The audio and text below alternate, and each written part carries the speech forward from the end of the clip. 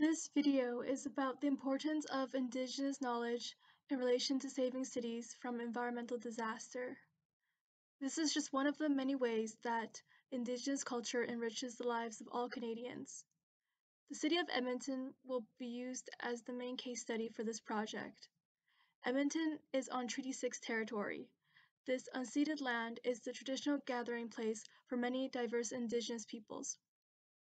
I acknowledge that my interpretation of the resources used in my research is limited to my perspective as a non-Indigenous person. My degree is in urban planning, and this is my response to two major issues within urban planning. The first issue is climate change. Municipalities within Canada have an influence of over 50% of greenhouse gases, either directly or indirectly.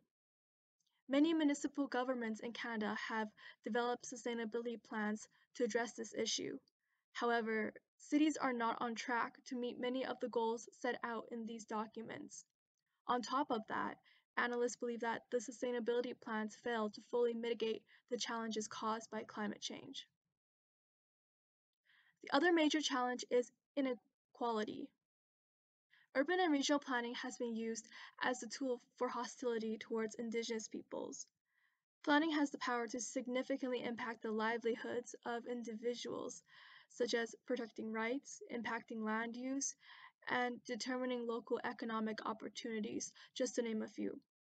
Therefore, Indigenous reconciliation is a planning issue and one that needs further attention. There has been an effort by urban planners to engage in reconciliation.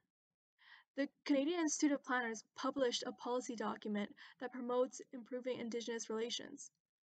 However, this document assumes that Indigenous interests will be inserted into the current planning regimes that were built on Western ways of thinking. When Indigenous knowledge is translated and then inserted into Western frameworks for decision making, it can undermine the original meaning.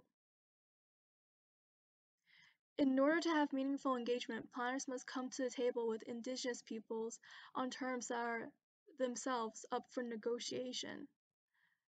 It is mutually beneficial for municipalities and Indigenous communities to collaborate on environmental planning, specifically to include more Indigenous knowledge. Indigenous knowledge is traditional knowledge that is held by Indigenous peoples. This knowledge comes in many forms and has a broad scope. Usually, knowledge is place-based, holistic, and intergenerational. Some misconceptions identified in a 2020 study state that people underestimate the scope of Indigenous knowledge, believing that it is limited to being only local and concerning traditional activities. People also believe that this knowledge cannot be verified due to it being non-linear. It is also wrong to assume that Indigenous knowledge does not need to be cited. Like any scientific paper without citation, there is no credibility. Indigenous knowledge has been argued continuously again and again to be relevant for environmental management, yet there is a disconnect between research and application of the implications found in this body of research. Researchers analyzed the IPCC's fifth assessment report and found that it fell short on including Indigenous knowledge. The references that were made were limited in scope and vague. This shortfall is an opportunity for cities to step up. Indigenous knowledge can provide dense information on issues that communities commonly interact with. Therefore, mitigation strategies that stem from this knowledge system can be more suitable for local environments. On top of fine-grained insights, Indigenous knowledge accomplishes to link larger forces that impact resiliency and sustainability, such as globalization and politics. These networks are synthesized down into more place-based resiliency outcomes that impact the local community, households, and the individual.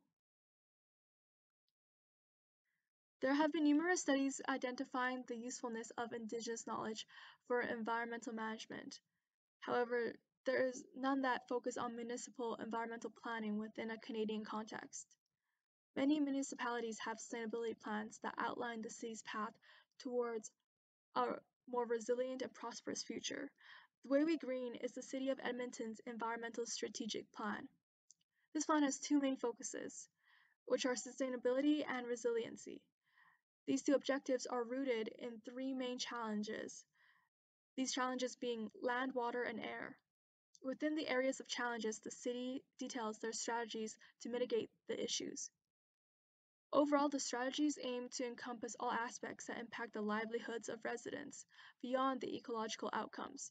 This line of thinking parallels the more holistic view that Indigenous knowledge tends to take instead of the more linear systems that are common in Western knowledge. A study examines the environmental plans of 3 of the largest cities in the United States. These plans were intended to use a holistic approach, but have failed in doing so.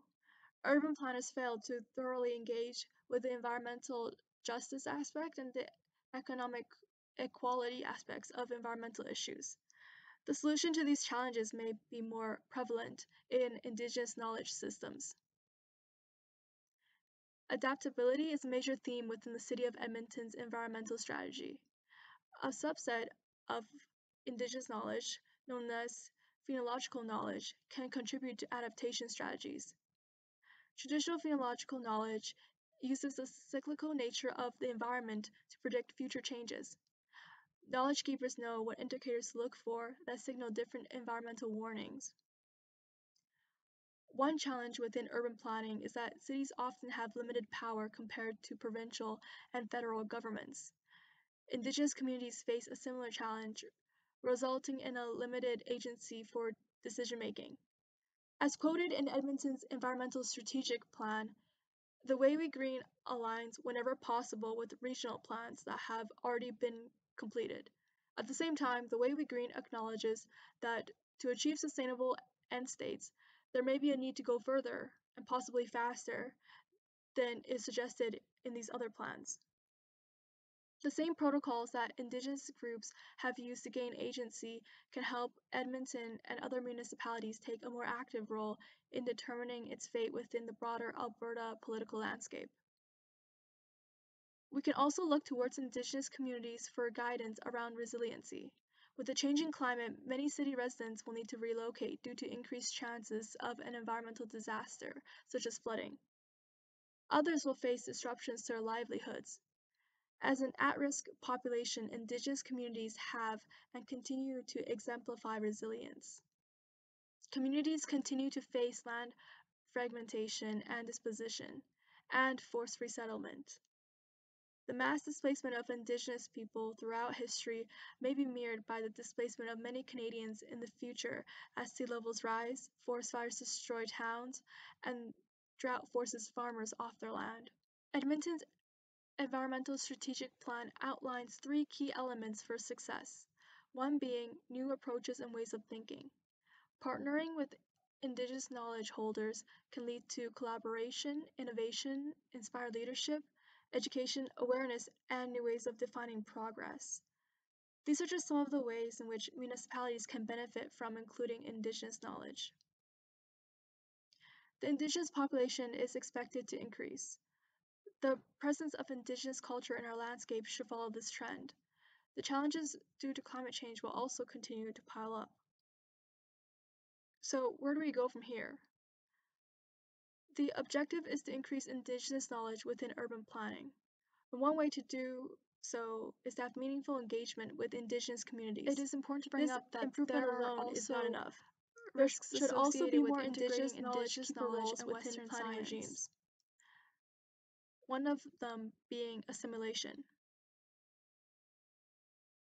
There has also been inequality experienced by Indigenous knowledge keepers compared to other partners with Western science organizations. Researchers found participants declining to participate due to a previous negative experience. Going off of that, the constant need to validate Indigenous knowledge with science undermines the validity of Indigenous knowledge. Instead, Indigenous knowledge should be verified by other Indigenous knowledge holders. So with all of this in mind, here are some recommendations to promote Indigenous knowledge in urban planning. The first thing is to ensure that Indigenous knowledge is passed on to future generations. To do this, municipalities should collaborate with Indigenous communities to understand what resources could help preserve their knowledge systems. On top of that, Indigenous knowledge research should be expanded. This can be done by providing long-term funding for collaborative projects and autonomous research done by Indigenous organizations. The longer time frame is better for building trust. Another recommendation is integrating more checkpoints along the way involving meaningful Indigenous collaboration. This could be done by passing a bylaw that requires a specific involvement of Indigenous partnership appropriate to the scope of the project. Another method is having an Indigenous board or committee dedicated to increasing Indigenous knowledge, along with identifying Indigenous issues and courses of action to alleviate them in the context of urban planning. Edmonton and Calgary both have progressive mayors and a fairly progressive council with some small c conservative councillors. There has also been a dramatic increase in the awareness of Indigenous issues within Canada. This momentum of Indigenous advocacy is opening the door for urban planners and policymakers to change our current system that isn't really serving to ensure climate change mitigation and adaptation, nor is it serving the interests of minority groups to the full extent that it could be. So these are just some of the main takeaways from my research on Indigenous knowledge and environmental planning.